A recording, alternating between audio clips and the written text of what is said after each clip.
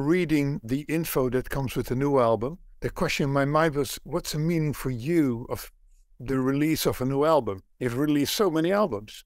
I know, eventually one of them's got to stick, you know. It's what I do. I mean, I enjoy doing music.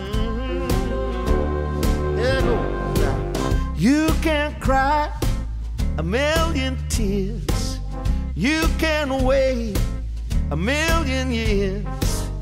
If you think time will change your ways, don't wait too long.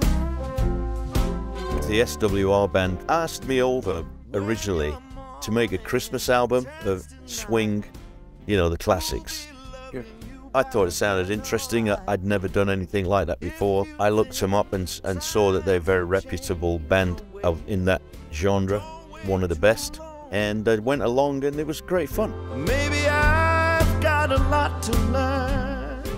The vague concept was something a little bit more what we used to call R&B, and make a kind of classic sounding pop, soul-y kind of album, really. Yeah. So we just got together and picked a bunch of tunes, and the band wrote some arrangements, and off we go. Make romance, it might break your heart.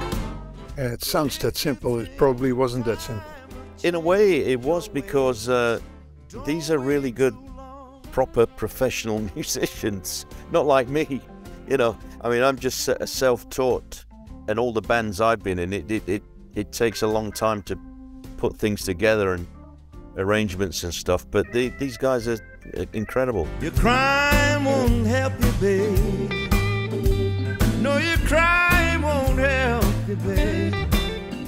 No, your crime won't help you, 'cause you've been so mean to me. You extensively called this, in the first place, a tribute to B.B. King. For those who don't know B.B. King... Shoot them! Yeah. No. What did he do with your development yourself? Did he touch something? Did he enrich something? He's just one of many, many heroes and people that I admire.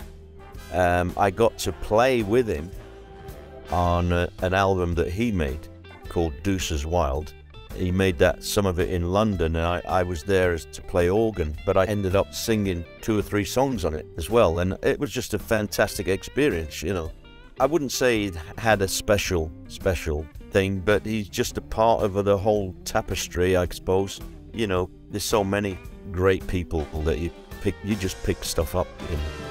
The way you've been treating me, I just don't understand.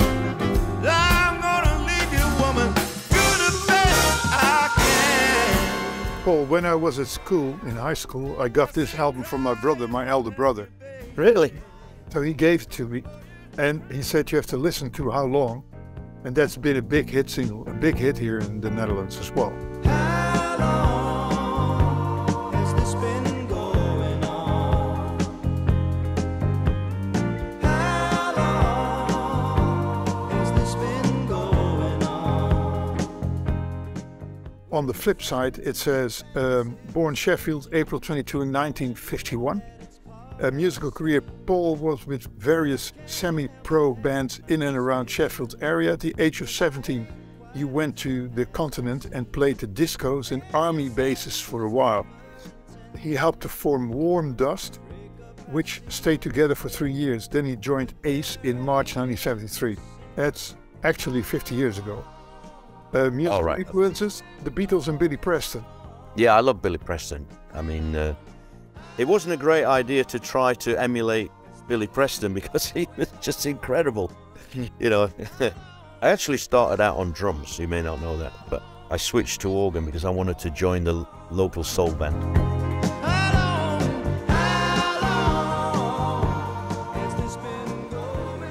Well, that didn't take so long, huh? Back with you on the old tube. It is Countdown, Europe's #1 rock show with, right here, Paul Carrack, Mike Rutherford from Mike and the Mechanics. A big success. Did it come quite unexpected for you, Paul? Yeah, I think so. As Mike said, I went down to the studio and sang 3 or 4 songs, and I didn't think any more about it really. The album took several months to come out, but I thought it was very strong material. But you know, you just don't know.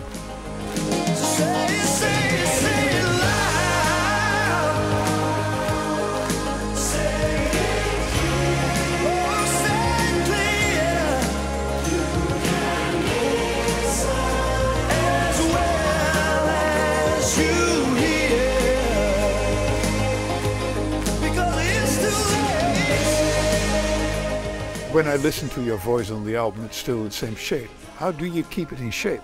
Keep using it. Use it or lose it, I think they say. Yeah. You know, touch wood.